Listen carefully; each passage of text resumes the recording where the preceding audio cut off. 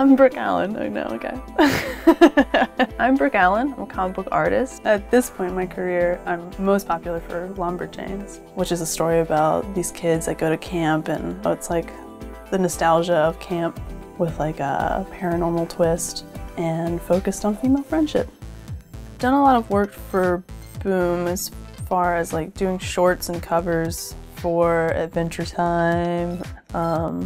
Did some stuff for IDW, Powerpuff Girls cover. Being able to work on those properties is great.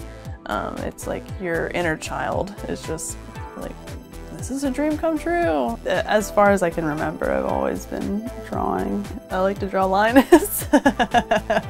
Draw my dog being a little jerk. He's like my mischievous way of like alleviating stress, I think. It's just like, this is Linus like kicking somebody, or like this is Linus like kicking a trash can.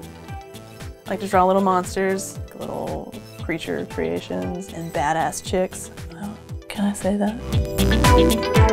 Comics is sort of an outlet, I think, for me, to sort of tell my stories. Unlike with like film or any other entertainment, you're just sort of like a smaller piece of the puzzle. Whereas with comics, it's like freedom to do whatever you want, which is amazing to me. So comics is like, I don't know, freedom.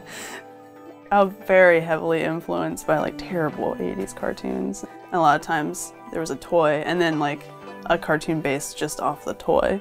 It's so backwards, but I love it. I love that.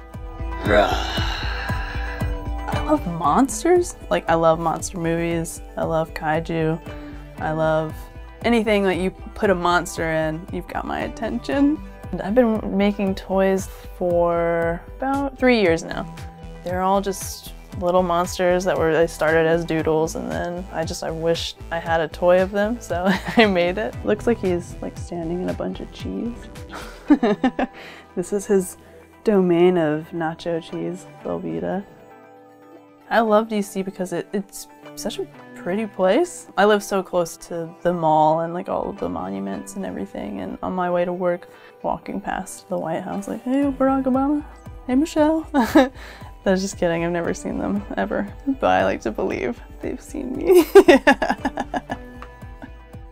I've been using Wacom tablets since high school. I think I've only ever had Wacom tablets. It's always been there from the beginning of my, I guess, comics career. I've always had a Wacom. I feel spoiled, like, at this point. Like, I can't imagine not having the technology. If someone were to take away, like, all my tablets, it'd be a sad day. It's my trusty little sidekick, for sure. My preferred nib tip is the one with the little gray. I call it little baby gray. It's got sort of a tooth to it, so on the tablet itself it has like a very natural feel, and it shows up in your work. If you don't think there's a place for the things that you feel passionate about, you're wrong. There is. You can make a place. Whatever you're making that you're passionate about, it deserves a place. You can make an audience will come and just draw every day. Just make art every day. Most days.